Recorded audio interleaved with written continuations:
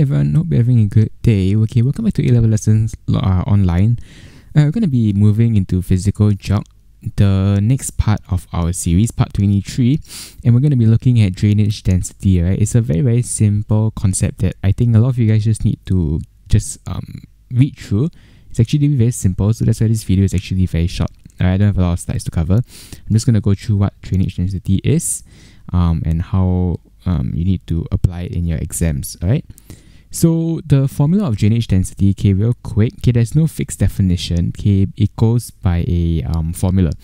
So the formula is basically drainage density equals to your total stream length over the total basin area. So it's your length, so essentially it is like how long the river is, okay, over the actual area. So usually the resource will give you something like this, okay, with a lot of tributaries. Okay, this is when you know that it's something like a drainage basin. It looks like apps, right? Yeah, but essentially that's what drainage density is. This is a drainage basin, so the total basin area is this whole thing over here. Okay, and then the total length is how long does it go. So that will determine what the density is. So essentially density, okay, drainage density, like any other sort of density based concepts, there's high and there's low density. So in this case, a high drainage density would basically mean that there will be a high overland flow, hence higher flood risk. Okay, so there will be a greater amount of tributaries. So it is essentially like the one that I drew just now. So let's say something like this, it goes very, very far, and there are a lot of tributaries that go out of it. Okay, this is basically going to have a high drainage density, right? Because there's a if you look at the formula, right, the basin area, let's say in this case, it's slightly smaller, okay, in terms of its area, but because of the length that is bigger, overall your drainage density will be higher instead.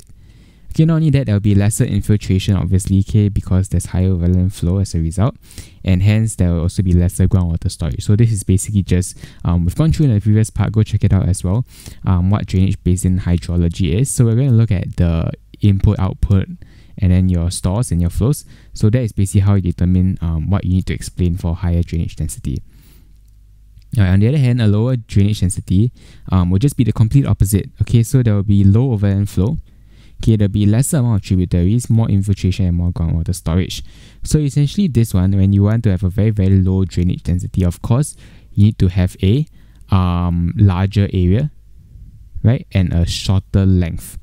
Okay, because if you go by the formula that drainage, let me use a pen instead. So drainage density equals to length over area. In order for it to be a lower drainage density, there has to be a smaller length and a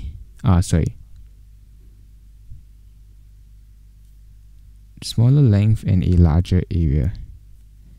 Correct? Okay, because let's say if the fraction is something like 1 over 2, okay, it will definitely be better if having a smaller number if let's say it was 1 over 4 instead, or either that 0.5 over 4. Okay, which means that there has to be shorter length and a greater area, so it will look something like this. So let's say it's huge, but it just goes like that. Okay, so there's not even much room for tributaries at all. So essentially, the drainage density for this will be extremely low. Okay, because of your length and your area, okay, it will result in a very, very low drainage density. Okay, so essentially the definition of density is how much water there is in a drainage basin hydrology. Okay, and you're looking at how dense it is based on the unit. Okay, so you're kind of like chopping up the river into certain sections, or you're chopping up the drainage basin into certain sections to determine based on one specific area how much water flows through at one point in time. That is basically what drainage density is talking about. Okay, so it's actually a very simple thing to understand. You just need to understand based on what the formula is, as well as when it's going to be a high number and when it's going to be a low drainage density. Right, so you just need to understand what the concept of it is about, which I've already gone through, and what the high and low drainage density entails. Alright, so that's actually all I have for this video. Very, very short video. Okay, go and just look through what the concept is all about. You won't really need to use it in the examinations, I feel. Okay, it's more of just a concept that may just pop up in your case studies, and you just need to understand what it is and be able to apply your understanding in terms of how does this link to, let's say it depends on the resource that they give, whether one has a high or low drainage density.